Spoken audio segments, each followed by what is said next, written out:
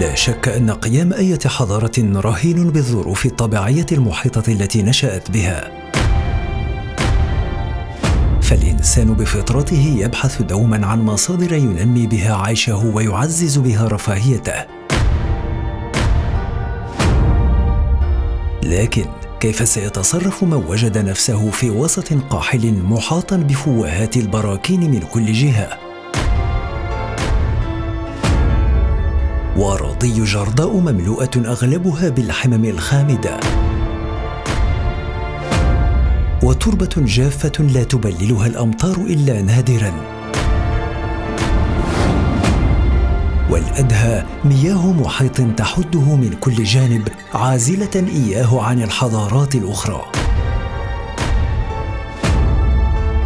جزيرة لانزاروتي نموذج حي لتجربة فريدة خضناها وثقنا خلالها قدرة قاطنيها منذ الأزمنة الغابرة على تطويع الأرض وإقامة حضارة قوية.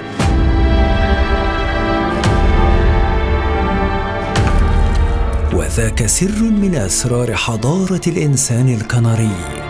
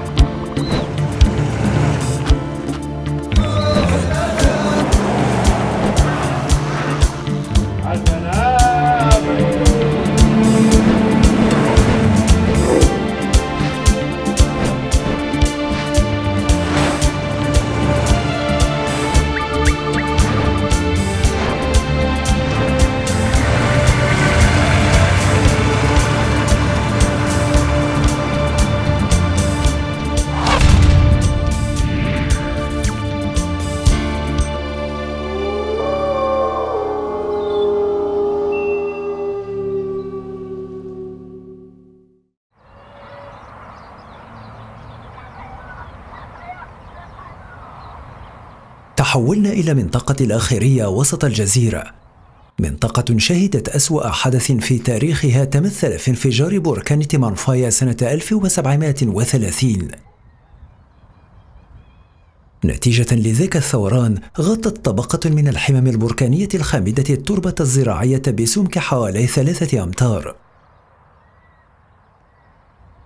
من الوهلة الأولى تبدو الزراعة مستحيلة هنا، لكن الإنسان الكناري لم يجد الحل لهذه المعضلة فحسب، بل جعل من هذه المنطقة أكبر وأشهر مكان لزراعة العنب بكل الأرخبيل الكناري.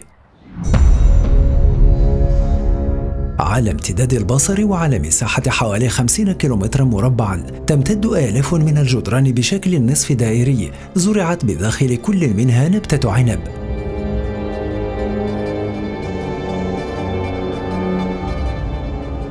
يطلق على هذه الجدران اسم سوكوس أو جورس، وهي طريقة ناجعة لتوفير الحماية للكرمة من الرياح.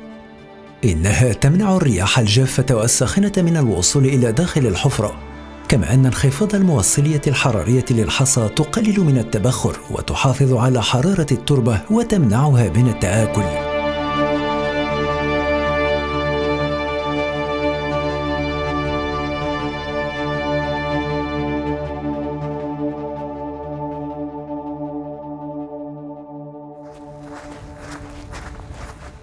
بجوار فوهة بركان جبل خوان بيو المرتفع عن سطح البحر بحوالي 430 مترا يتفقد رافائيل باريا حقل العنب ليطمئن على سير نمو نباتاته، فهذا المكان يضمن له مدخولا بفضل إنتاج نوع من النبيذ المحلي.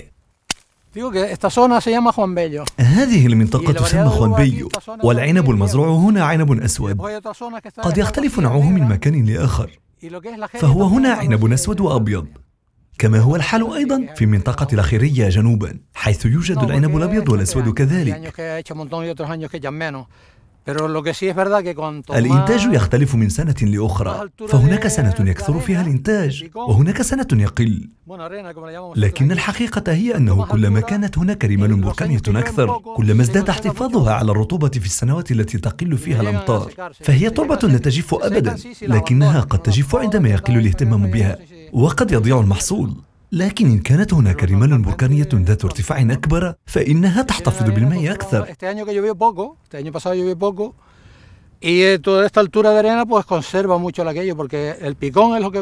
السنة الماضية شهدت تساقطات قليلة، لكن الرمال البركانية احتفظت بالماء، ونحن هنا لا نقوم بأي عملية سقي إطلاقا، ولا أعلم إن كانت الأراضي تسقى في الجزر الأخرى كتنريف ولاس بالماس. أعتقد أنهم يقومون بالسقي، لأن التربة هناك تختلف عن هذه، فالتربة هنا تعلوها رمال بركانية، والتربة الحقيقية توجد أسفل هذه الرمال.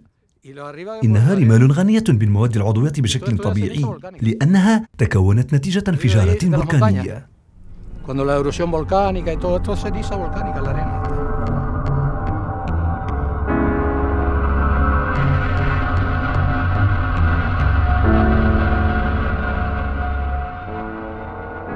تزرع كل كرمة على عمق كاف حتى تصل الجذور إلى التربة السطحية التي غطت المنطقة قبل ثوران عام 1730. تستفيد النبتة من مياه الأمطار التي تجتمع بفضل المنحدرات وبفضل المسام الخشنة التي تقلل من جريان مياه الأمطار. كما يوفر المنحدر الطفيف والندى رطوبة قليلة لنمو النبتة.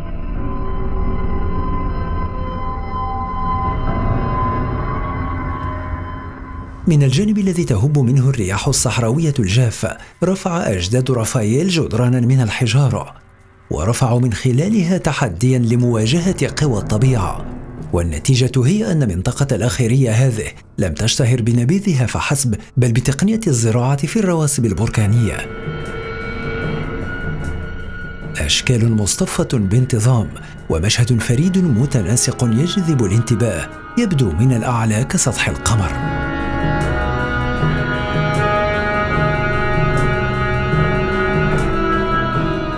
إنه ما جعل المنطقة تصنف منطقة طبيعية لجزر الكناري منذ عام 1987، وأعيد تصنيفها كمنتزه عام 1994.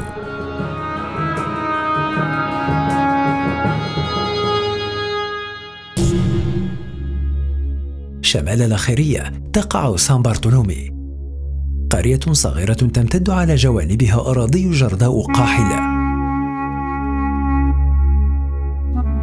هنا معجزة أخرى حققها الإنسان الكناري، فبالرغم من قحولة الأرض إلا أن مزارعي المنطقة طوروا زراعة جافة مستخدمين الرمل العضوي كمبطئ لعملية التبخر.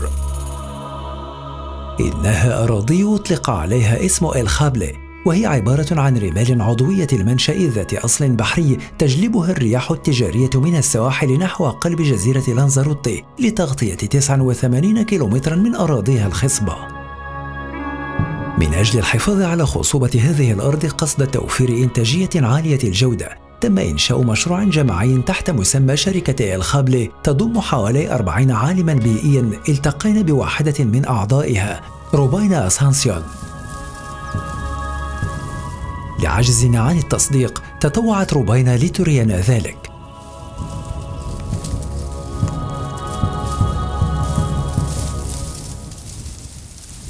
La isla de Lanzarote es fundamentalmente volcánica, sin embargo, la atraviesa. جزيرة لانزاروتي هي جزيرة بركانية أساساً، وتعبرها أرض غنية بالمواد العضوية انطلاقاً من ثمارة وصولاً إلى بلايا هوندا. وعلى طول هذا الوادي الصحراوي نزرع نحن الفلاحون المنتمون لمشروع جماعي هذه الأنواع من المزروعات.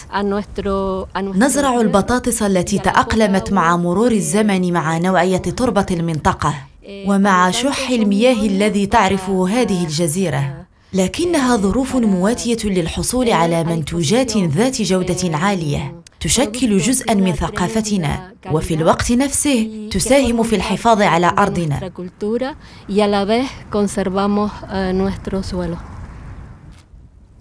إذا تلقت حبة البطاطا كمية كبيرة من الماء فإنها ستتعفن ويسود باطنها، لكن خصائص هذا الرمل العضوي الذي يسمح بالحفاظ على رطوبة التربة ويحافظ على درجة حرارتها ويمنع التبخر، تجعل النبتة تمتص العناصر الغذائية بطريقة تضم أكبر قدر من المواد الجافة، مما يوفر أقصى درجات النكهة. إضافة إلى البطاطا، يزرع كذلك بطرق تقليدية البطيخ والقرع والطماطم. El objetivo último es la conservación de los ecosistemas agrarios que tenemos con los que contamos. هدفنا الأسمى هو الحفاظ على نظامنا البيئي والفلاحي. إنه نظام بيئي وفلاحي فريد. هذا هو هدفنا. ثم يأتي هدف آخر جلي وذو أهمية كبيرة كذلك، وهو القدرة على تحصيل أكبر قدر من السيادة الغذائية بشكل متنامي. فلا مجال للشك أننا نعيش في زمن حيث أزمة المناخ العالمية أصبحت واقعاً، لذلك يجدر بنا إنتاج أكبر قسط من غذائنا.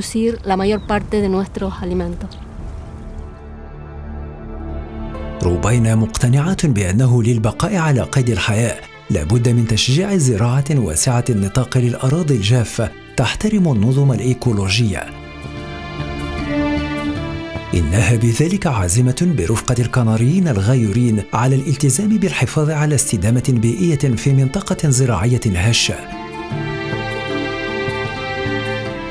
إنهم مثال حي للإسهام في التخفيف من آثار تغير المناخ العالمي، إلى جانب آخرين فضلوا التمسك بحرف أجدادهم على أن ينصاعوا لمؤثرات العولمة.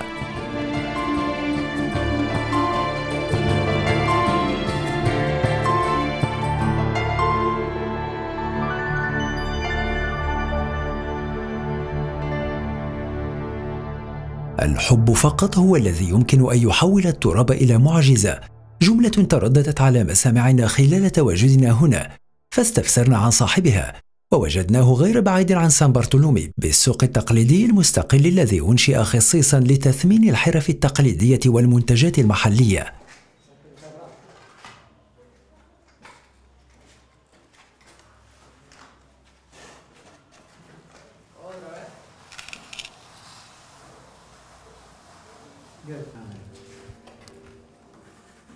منذ حوالي 20 عاما اختار خواكين راييس بيتانكور أو تشيتشي كما يلقب أن يشتغل في صناعة الفخار التقليدي.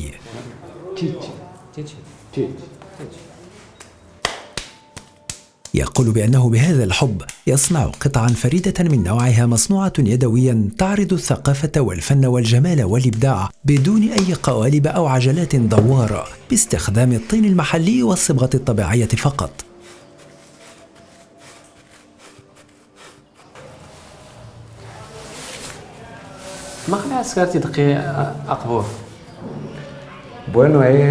حسنا، لأنه يكون جزءا من ثقافتنا بالنسبة لي ولنا جميعا، فمن المهم جدا الإبقاء على الروابط التي تصلنا بثقافتنا. فعلى سبيل المثال صناعة الخزف الكناري لا يجعلنا فقط في ارتباط مع ثقافتنا الحديثة التي تعود إلى 200 أو 300 سنة إلى الوراء، بل تجعلنا في ارتباط مع ثقافتنا الأصيلة الأكثر قدما من ذلك، تجعلنا في ارتباط مع الجذور الحقيقية للشعب الكناري، وهو من دواعي الاعتزاز صنع مثل هذه القطع، خاصة بالاعتماد على هذه التقنية الأصيلة، والحفاظ عليها شيء جميل جدا لأنها تشكل جزءا مهما من ثقافتنا.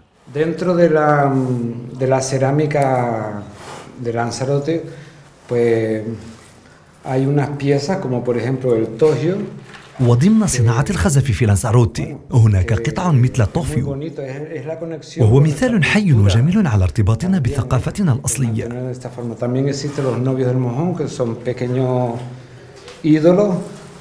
ولا أنسى ذكر التماثيل الصغيرة التي أصنعها أيضا، فهي تشكل أيضا جزءا من ثقافتنا. وقد يأتي يوم قد نفقد فيه جذورنا الثقافية بفعل مد العولمة المتنامي كل يوم، وسنكون آنذاك خاسرين.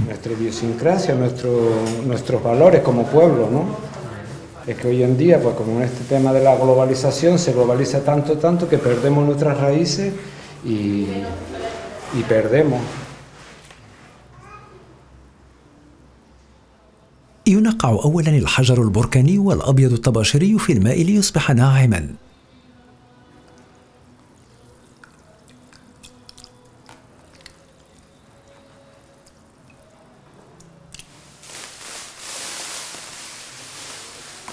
ثم يخلط بالرمل البركاني الناتج عن ثوران تيمانفايا قبل أن يعجن لإنشاء عجينة ناعمة ومرنة.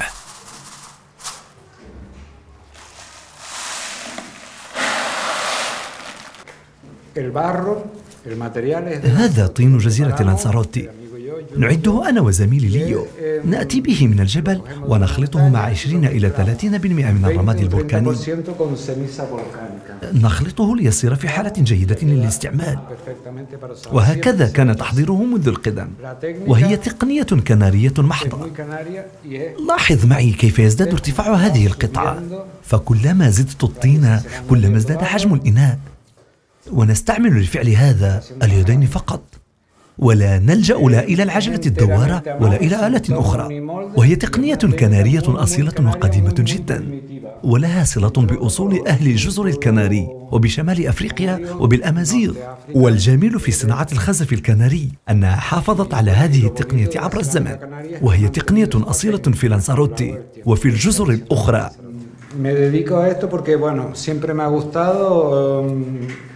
أعمل في هذا المجال لأنه كان دائما يعجبني، وهو من دواعي الفخر التوفر على تقنية خاصة جدا بنا، وتقنية معروفة عالميا وصامدة على مر الزمن.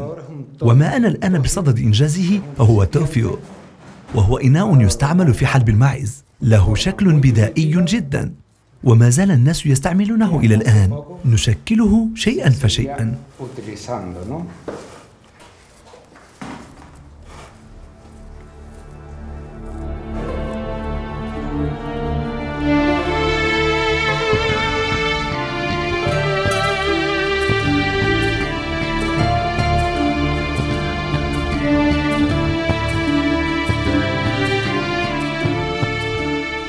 بعد العجن وتهيئ الشكل المطلوب بخفة ورشاقة المحترفين، وبعد أن توضع في الفرن التقليدي، تضاف إليها الأصباغ الطبيعية لتزيينها قبل أن تؤثث بها الرفوف في انتظار الزبناء.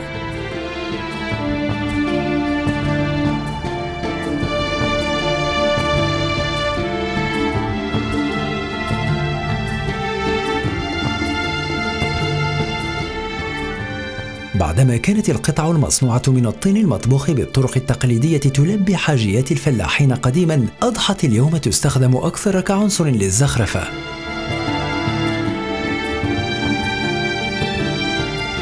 لم يستخدم أجداد خواكين الفخار فقط لصنع الأواني المنزلية، بل استخدمت كذلك لتمثيل معتقداتهم، مثل تمثيل ما يسمى بلوس نوبيوس ديل موخون أو أصدقاء موخون التي ترمز للخصوبة.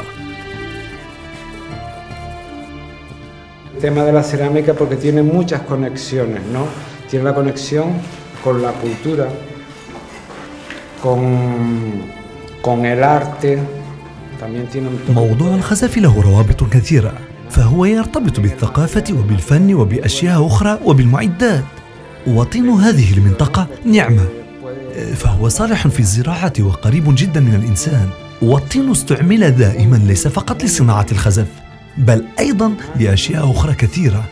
Desde la humanidad, desde el principio siempre ha utilizado el material no solo para la cerámica, sino para la agricultura, para todo.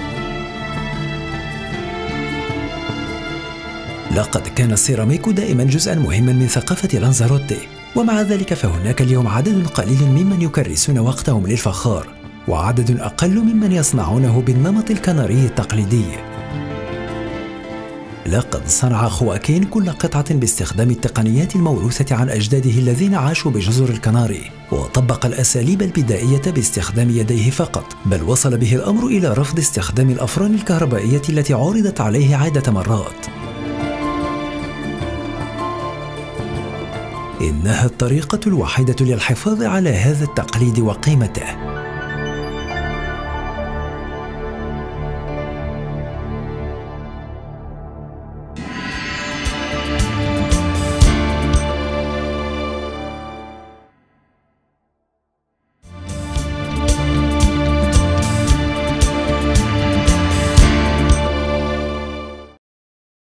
حين لاحظ خواكين إعجابنا لتشبثه بأصالته، أوصانا بزيارة مقر جمعية تشتغل في مجال الحفاظ على التراث الكناري، تدعى الجمعية الثقافية بويبلو ماهو.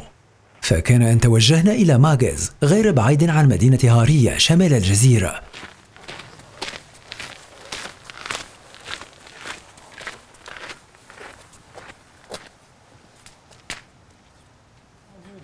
داخل ورشته استقبلنا رامون ألفونسو غوادارفيا الذي كان منشغلا بإعداد عصي المصارعة الكنارية المسماة بعصي كونيخيرو. عصي كانت تستخدم كنظام قديم للدفاع عن النفس يحاول الكناريون اليوم أن يحافظوا عليه كموروث إنساني كي لا يضيع.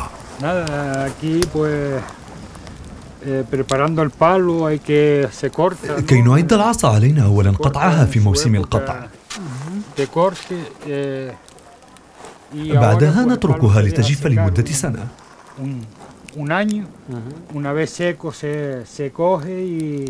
وما إن تجف نعمل على تقويمها باستعمال النار وشحم الغنم، وذلك كي لا تحترق العصا.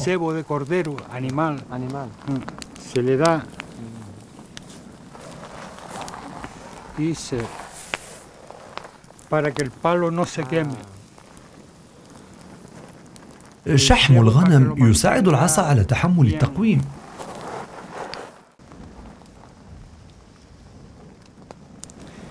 La Asociación Cultural Pueblo Majo se fundó en el 2017. تأسست الجمعية الثقافية بويبلو ماهو سنة 2017، وأهدافنا الأساسية هي البحث العلمي والنهوض بالموروث الثقافي للأنزاروتي ولجزر الكناري عموما. تروم جمعيتنا من خلال سياق متعدد الثقافات الذي تعرفه جزر الكناري إلى الحفاظ على المكونات الثقافية الموروثة لهذه الجزر، وبالضبط هنا في لانزاروتي.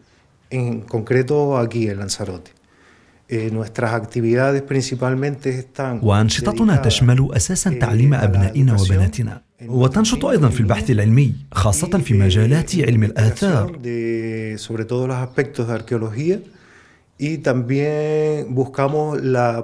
وننظم أيضاً تظاهرات ثقافية للنهوض بموروثنا الثقافي كتنظيم أيام ثقافية حيث نعرض دراساتنا واقتراحاتنا على العموم. ونحن الآن بصدد تنظيم الموسم الثاني من الأيام الثقافية، حيث نطلع المجتمع عامة على الدراسات العلمية التي تقام في مجال علمي التاريخ والآثار.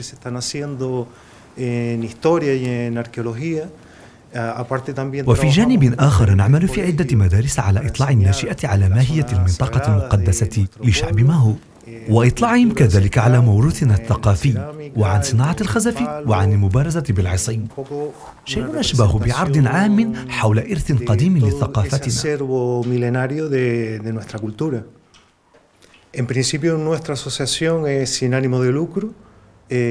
مبدئياً تعتبر جمعيتنا جمعية ذات أهداف غير ربحية. نعم، نشتغل مع مؤسسات مختلفة كمجلس الجماعة ومجلس البلدية والمدارس، ونعمل على البحث عن أشخاص معمرين ما زالوا يتذكرون بعض الملامح الثقافية التي تهمنا، وذلك لإغناء تجاربنا نحن كجمعية لنستطيع تقاسمها بعد ذلك مع الناس.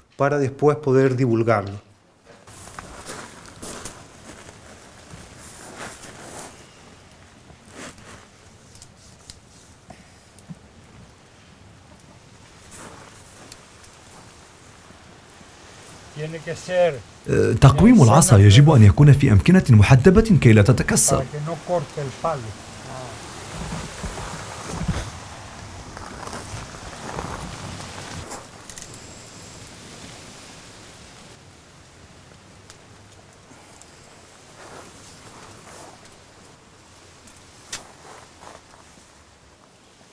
طبعاً تقويمها يكون بشكل تدريجي.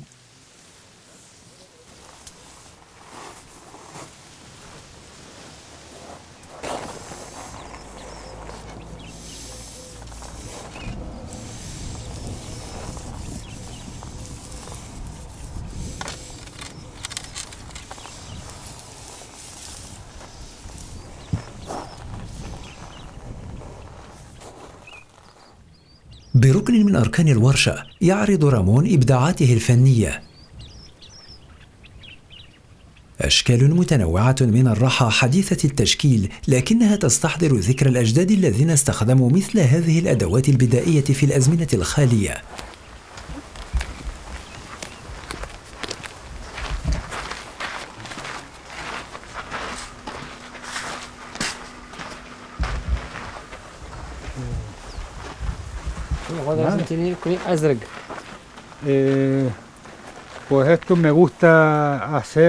يعجبني صنع هذه الأشياء المتعلقة بعادات أسلاف الأمازيغ،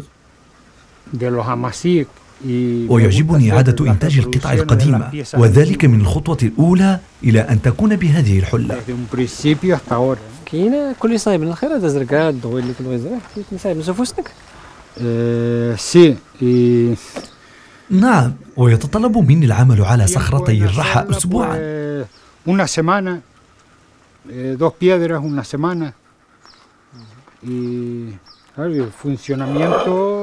أما طريقة استعمالها هي أننا نأخذ الحبوب ونفرغها هنا، ثم ندير الرحى هكذا، ويخرج الطحين من هذه الجهة.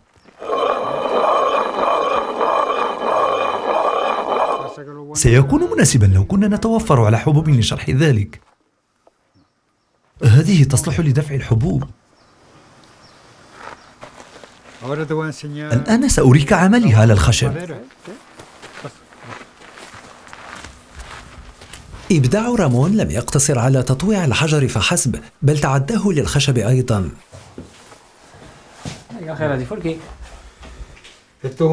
لقد كلفت بصنع هذا الدرع الخاص ببطولة المصارعة هنا بلانزاروتي.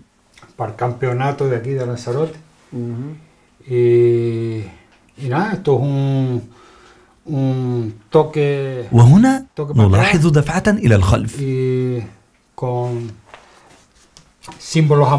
ورموزا أمازيغية، وهنا تمثيل لجزيرة لانزاروتي، وهنا بركان.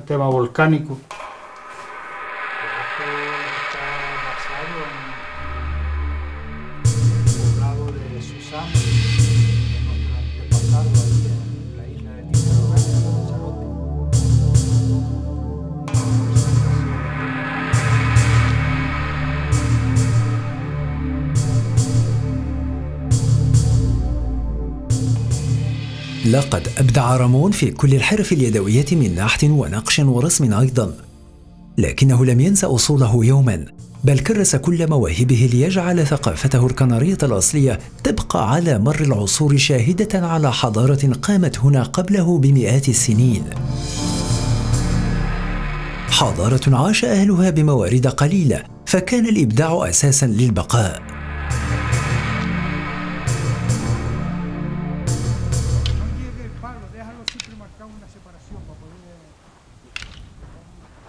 قبل مغادرتنا الجزيرة، أصر رامون وأعضاء من جمعية بويبلو ماهو أن نحضر بعضا من عروض المصارعة بالعصي، تلك التي أعدها بنفسه.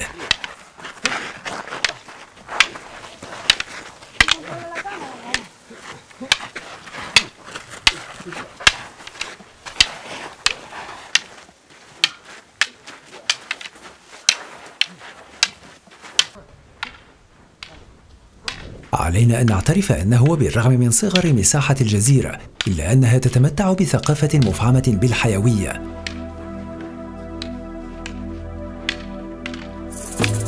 هنا وجدنا أنفسنا وكأننا نعيش حياة الأمازيغ البدائيين في أسمى تجلياتها.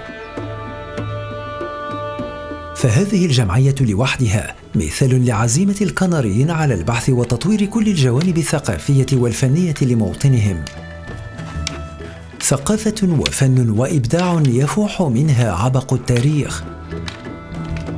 الكل ينبض بالحياة. حتى وداعهم لنا لم يكن كلاسيكيا، فقد كان عبارة عن صفير حاد يخترق الأجواء.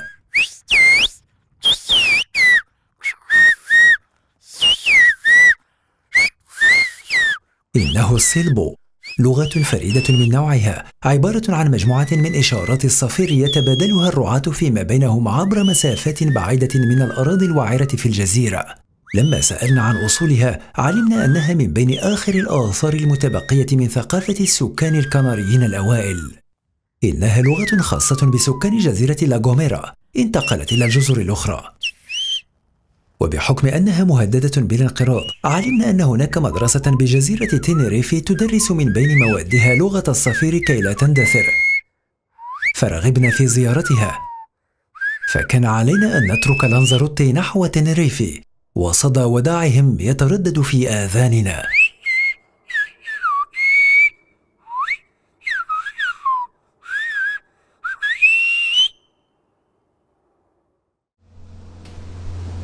Solo estoy en mi higuera.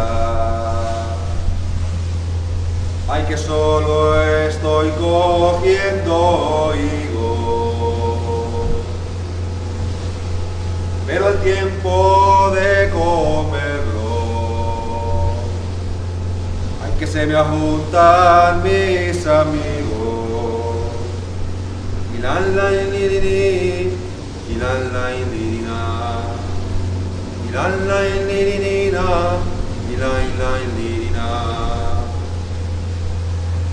Amor mío, no me olvides, que yo no te olvido nunca. Y si algún día te olvidara, la muerte tiene la culpa. Y harán tininini, harán tininini, naina. Y harán tininini, harán tininini, naina.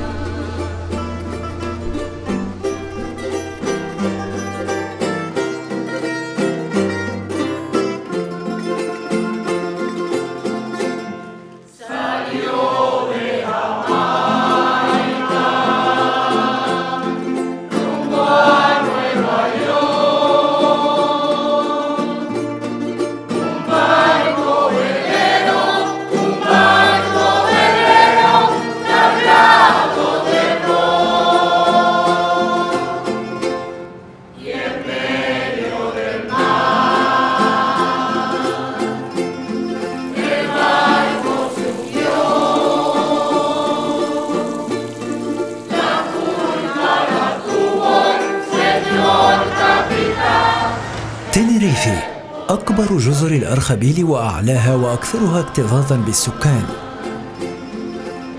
أكثر من 833 ألف نسمة تعيش على جزيرة ذات مساحة 2034 كيلومتراً مربعاً. مثل كل جزر الكناري، سكن الجوانش هذه البقعة وعاش بها واحد من أقوى زعمائها في القرن ال15 الميلادي، وهو التنريف. بعد وفاته تم تقسيم الجزيرة بين أبنائه التسعة.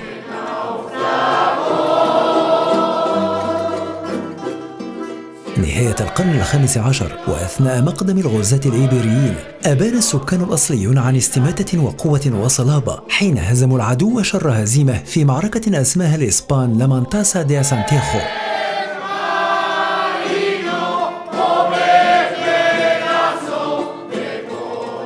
لكن صمودهم لم يدم طويلاً، فقد انهزموا في 25 من شهر ديسمبر سنة 1495 في معركة أطلق عليها الإسبان اسم لا فيكتوريا دي أسانتيخو، حين زارها رجل الدين الفرنسي جان باتيست جابي سنة 1689. وصف سكانها بأنهم مبدعون ومتواضعون ولا يفتقرون إلى المعرفة، بل إنهم وكما قال أكثر رصانة وأكثر تنظيما في آدابهم من كثير من الرجال الفرنسيين. حاول البريطانيون بداية القرن ال18 غزو الجزيرة، لكنهم فشلوا وأعادوا الهجوم نهاية نفس القرن دون جدوى. ابتداء من سنة 1890 بدأت الجزيرة تعرف من جهة مقدم الباحثين عن الاستجمام للتملي بمناظرها الطبيعية المتميزة، والراغبين في استحضار تاريخها العريق من جهة أخرى من خلال مآثرها التاريخية الكثيرة. فبدأت السياحة تزدهر شيئا فشيئا إلى أن وصلت حاليا إلى حوالي 5 مليون سائح كل سنة.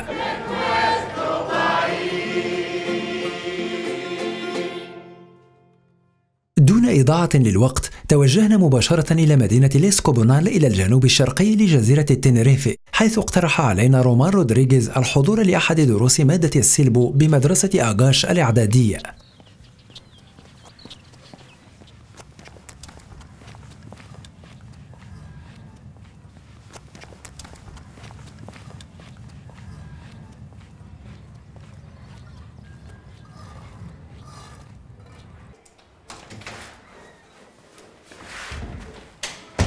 هذه اللغة التي يجهل منشأها الأصلي كانت بالأمس لغة تساعد الرعاة على توصيل المعلومات الأساسية عبر الوديان لمسافة قد تصل أحيانا إلى 5 كيلومترات، ولا تزال موجودة ببعض الدول كتركيا والمكسيك. أهلا يا أطفال. صباح الخير. هل أنتم مستعدون لدرس الصفير؟ جميل، أظنكم استعددتم جيدا للدرس، فقد مضى زمن لم نلتقي، أظنه أسبوعا تقريبا، لذلك سنبدأ حالا في الصفير كي لا نشعر بالملل، فبدون صفير سيتسلل إلينا الملل. هيا لنبدأ حالا، سأبدأ أولا، متفقون؟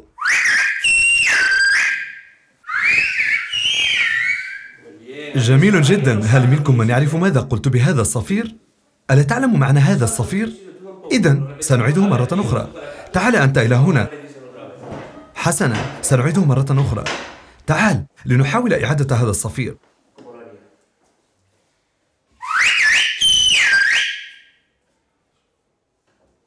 هل يمكنك أن تعيده أنت؟ من يعيده مرة أخرى أو ليحاول إعادته مرة أخرى؟ هل تستطيع أنت إعادة هذا الصفير؟ جيد جدا، سأعيده أنا.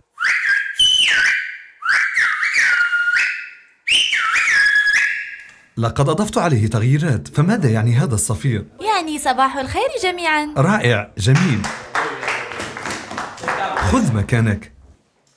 هيا لنبدأ إذن، لكن قبل ذلك سأنادي عليكم بأسمائكم لأراها للجميع هنا.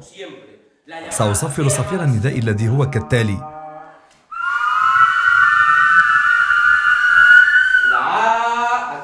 لأن في جزيرة لاغوميرا يكون صفير النداء دائما بهذه الطريقة، وهو الأمر هنا أيضا، لأن صفير لاغوميرا له هذه الخاصية.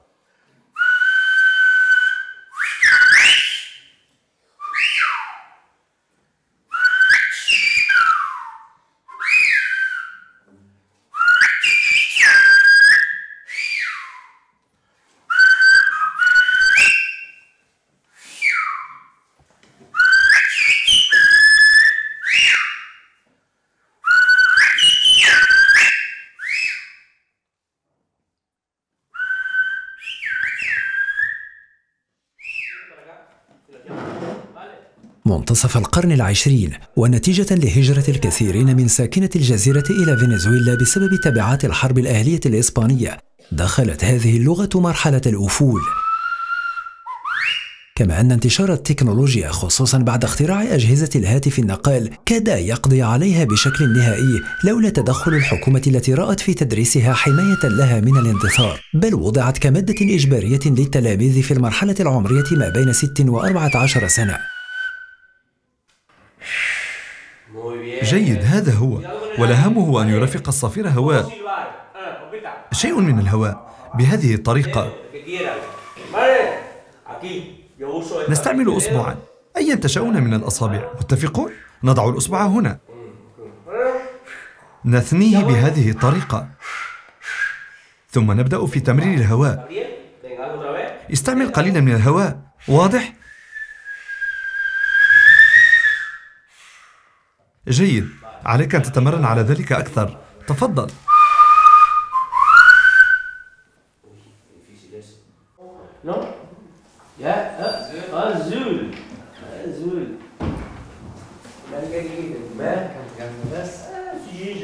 ما تسكرمي يريد غسد عرن السكر يتمسرت فيه يتمسرت نازنزق زنزيق لاغوميرا تكزرت لاغوميرا استزنت ازنزيق على السفلد واخا غيلاد سفلد غزار اشكو رد نسكر قرعه زنزيق سوفي قناه نمساول ستينجليز غيلاد اشكو ورا نساول نستمزيق يا سولفيه. سأتحدث معكم بالإنجليزية، هذا جيد؟ قبل مجيئك إلى هنا بدأنا بالأسماء، أسماء كل واحد منهم، لنتعرف عليه عن طريق الصفير. ونقوم بهذا الأمر كل يوم. أنادي كل واحد منهم. كيف أقوم بذلك؟ اسمع، أبدأ ب إنه أمر مهم. صحيح؟ نعم، قمنا بهذا سابقا. على سبيل المثال سنختار اسما.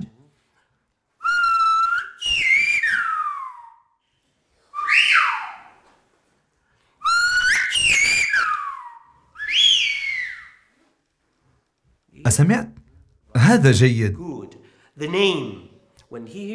حينما يسمع اسمه، مثلا ذاك الطفل هناك، عليه أن يجيب فيو. إنها الطريقة التقليدية لإجابة شخص ما يناديك عن طريق الصفير. إنها طريقة جزيرة لاغوميرا التقليدية. فقط بلا غوميرا؟ نعم، فقط بلا غوميرا. البعض يرى أنها موجودة بجزر أخرى، لكن العديد من ساكنة لاغوميرا قديما ارتحلوا إلى جزر أخرى للعيش هناك، ونقلوا معهم هذه العادة. وربما في الوقت الحالي قد نسمع الصفير في أماكن متفرقة من جزر الكناري، لكن أصلها من لاغوميرا. لكن كيف نتعلمها؟ تعلمنا كيف ننادي على شخص وكيف يجيب.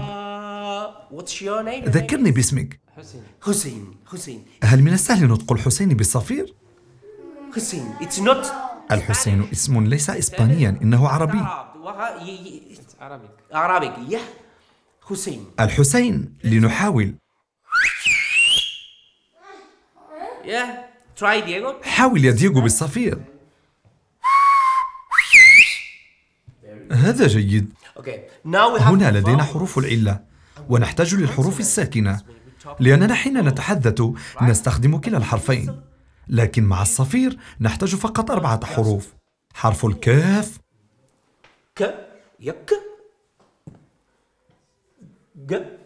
حرف الجاف، حرف الشين،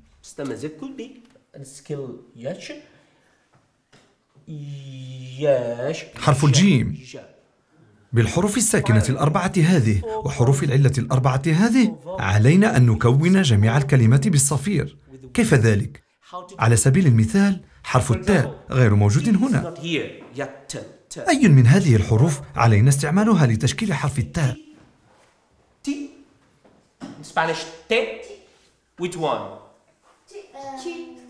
حرف الشين.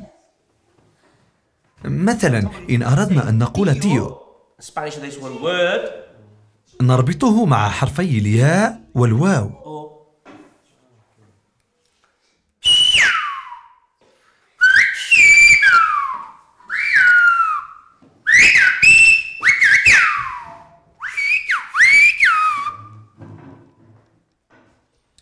لقد طلبت من دييغو القدوم وقلت له دييغو.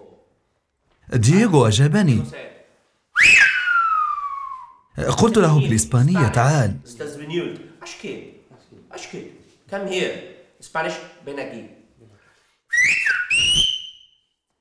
وقال شيئا. هل يمكنك أن تعيد ما أجبتني به حين طلبت منك القدوم؟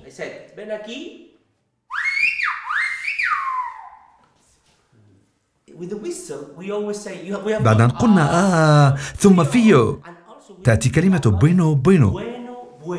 ما معنى بوينو بوينو؟ معناها فهمت. لقد فهمت ما تقصده.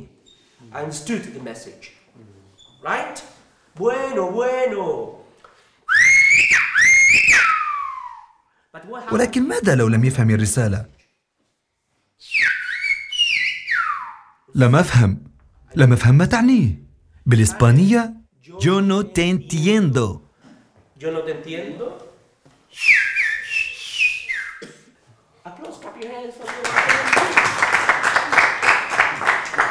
الآن اجلس مع التلاميذ.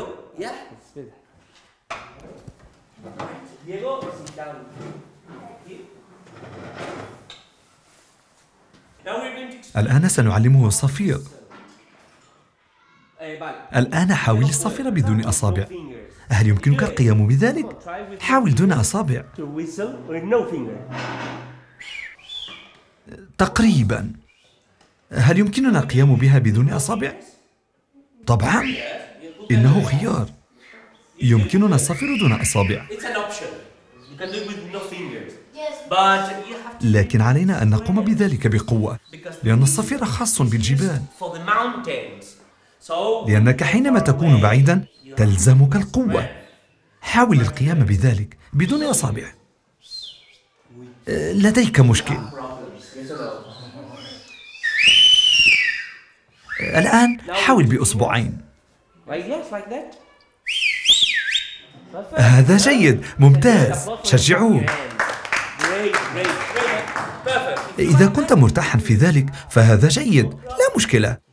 في لاغوميرا يتقنونها بالطريقة التي يعرفون، لكنهم يعلمونها بالطريقة التقليدية، الطريقة المتفق عليها منذ القدم،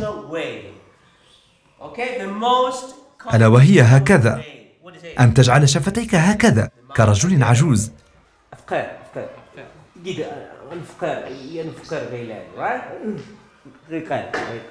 بالنسبة للأصابع عليك اختيار واحد. غالبا نختار السبابة أو الوسطى. أنا أقوم بها بالأصبع الوسطى عن طريق وضع الأصبع في وسط الفم هكذا، وقم بالعض بهذا الشكل.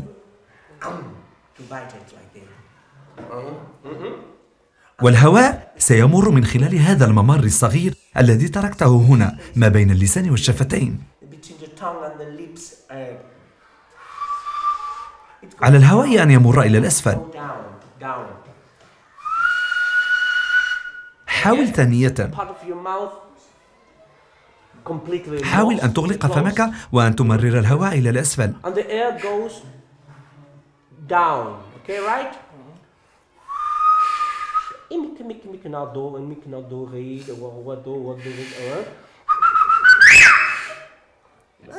إنه صعب علي. نعم، عليك التدريب، لكن ما قمت به جيد لنهار اليوم. تشبث الكناريين بتلقين أصول هذه اللغة لأولادهم رغم صعوبتها جعل اليونسكو يصنفها ابتداء من سنة 2009 تراثا ثقافيا لا ماديا للبشرية. لقد تحولت لغة الصفير السلبوغوميرو هذه من لغة الرعاة إلى أداة لاجتذاب المزيد من السواح عن طريق عروض في الفنادق والمطاعم.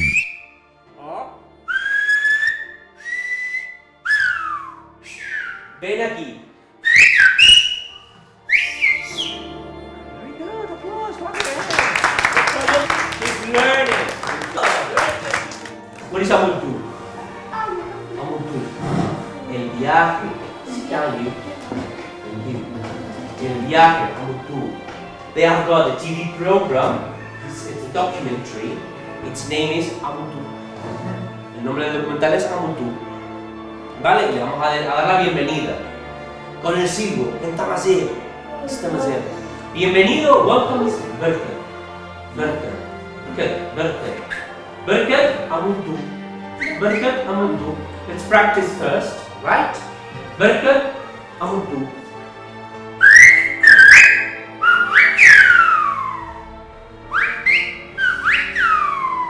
Very good. Amouddou, Amouddou, Amouddou. Berker, Amouddou.